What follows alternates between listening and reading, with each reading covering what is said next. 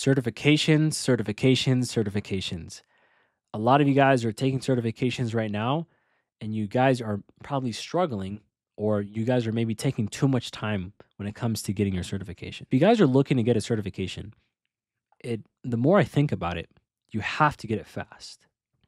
The longer it takes you to get a certification, for example, the CCNA certification, it should not take you more than 5 months to get it.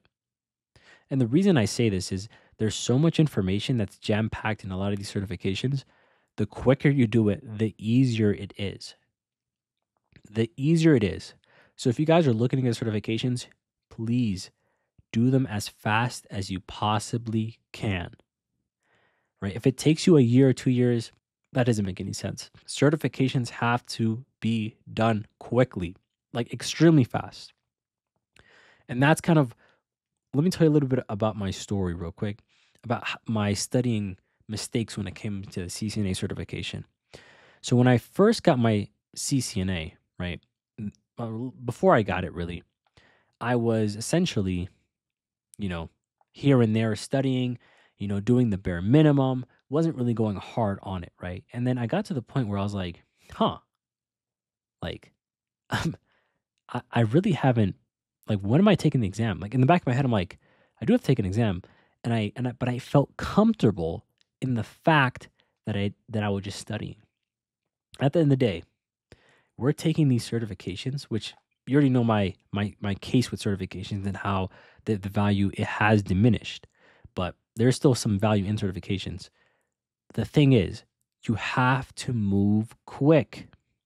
You you can get the CCNA in 3 months, right? With enough hard work and a really good study plan, extremely easy to do that. But the problem is people extend it out. And the longer you extend it out, the more likely you're going to struggle.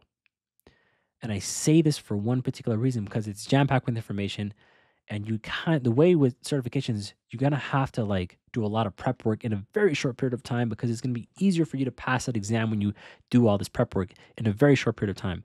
So, for example, the CISSP that I recently took, a lot of people say, oh, it takes like a year, 2 years to study. I think I spent maybe 2 months of just hard studying. And that is the easiest way. I believe in cramming. Cramming actually works.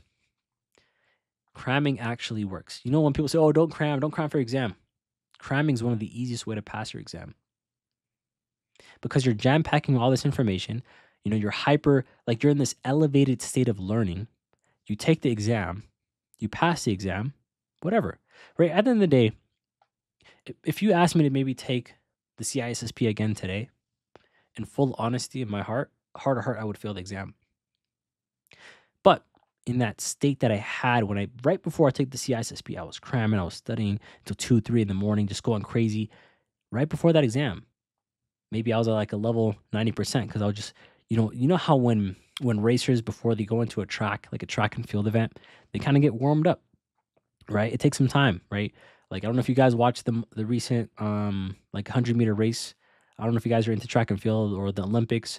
I mean, these sprinters, they hit peak conditions at certain times of the year, right? So if you guys want to be able to pass exams, you want to be able to peak right before that exam starts, right before you take that exam.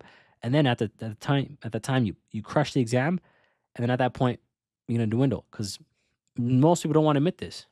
If you asked me to take the CISSP again today, I would fail it, mainly because I'm not in the mindset that I was right before I took that exam.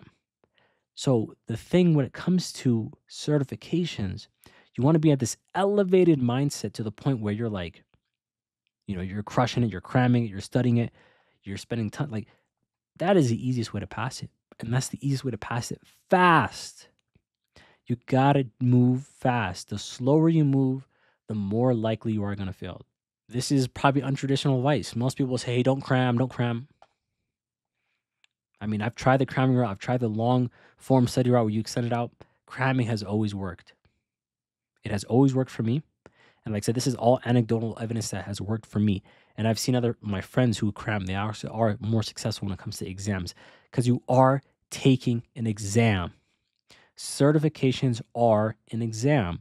And if your goal is to pass an exam, Cramming is the only way, as opposed to just there's cramming and then there's learning. To be able to pass, to learn it, it's going to take time, of course. Cramming is a way of jam packing yourself with information and knowledge and test prep and all that stuff. By the time you get to the exam, you're going to crush it. So that's what I recommend. When it comes to certifications, you don't learn from certifications at the end of the day, because most people, they get their certification and they everything goes out of their mind, right? So you obviously, if you want to learn, you learn it, right? But to pass the exam, and this video is about passing the, not learning, you're gonna have to cram, because after a while of learning, you can spend 3 years learning, then take the exam. What does that mean? Nothing, right? So I would say cramming is the easiest way to do that, right? Doing a bunch of mock exams, and I would spend, like, if you see my recent CISSP video, I spent a lot of time talking about mock exams. Why? Because when you take an exam, when you take the CISSP or a CCNA or a CCNP, you're taking an exam. You're not doing anything else. So why don't you do exactly what you need to do to pass the exam? Right? If you're a sprinter, you're going to spend all your time sprinting, I'm assuming. If you're a basketball player, you're going to spend all your time playing basketball, not watching film. Obviously, film is important, but what's more important, watching film or playing the game? So playing the game, what's playing the game for a certification? Is it watching YouTube videos? Is it, doing some other activities that you think are useful, like reading a book, reading a certification book? Or is it taking practice questions that closely mimic the exam? You have to really ask yourself that sort of question. Because when you start thinking that way, you're like, okay, cool, this is what I need to do. And that is the easiest way to pass it fast. Another easy way is, obviously, I mentioned this so many times, book your exam. Please do that. Please book your exam. If you don't book your exam, then you're not really serious, number one. Number two, you're not going to take the study seriously because you didn't put your money. And whenever you don't put your money where your mouth is, you're not going to pay attention to it. You know how we are. Whenever you pay for something that's very expensive, like a certification that's like $300, or if you're crazy and you buy the CompTIA certs that are complete ripoffs that are like $500, you're going to start paying attention to it, right? So you got to remember that. If you're taking a certification, pay for it right away. Start cramming. Put yourself under pressure. Put yourself under pressure. The more under pressure you are, the more likely you're going to start cramming, and the more likely you are going to pass that exam. I know so many people, who spend years trying to get certifications. Complete waste of time. Time is our most valuable asset that we have. You can't buy back time. You cannot buy back time. So why are you spending so much time getting a certification? Getting a certification already is not a fun process, right? It's not a fun process. I know it takes time, a lot of studying. You need to speed that up as fast as you possibly can. And that's the easiest way is by cramming, by booking that exam ASAP, and then doing the activities that the goal is, which the activities is actually doing practice exams is the only way you can mimic whatever the exam is going to be. So the more you do that, the more likely you're going to pass the exam. So after this video, if you're planning to get your CCNA, CCNP, CISSP, CompTIA, Net Plus, if you're crazy, because if you guys know the CompTIA Net Plus, I don't believe in that exam. It's a complete waste of time if you want to become a network engineer. But anyways, just side tangent. If you are going to take these exams, by the end of this video, if you haven't booked them, then you're probably not going to be serious. So please book your exams as soon as possible after this call. Book your exam. Book it for 3 months from now, 2 months from now, whenever. If you're not willing to do that, you're not going to, what are you doing here? So that's what I wanted to say with you guys is that's how you're going to be able to pass a CCNA super fast, or a CCNP, or whatever exam, whatever cert you're looking to get. That's how you do it. So thank you guys so much for tuning in. It really means a lot. If you guys like this video, give it a thumbs up. If you guys have any questions or comments, or you say this video sucks or whatever, put it down in the comment section. If you guys want to see more videos like this, feel free to subscribe. And thank you guys so much for your guys' support. It really means a lot from the bottom of my heart.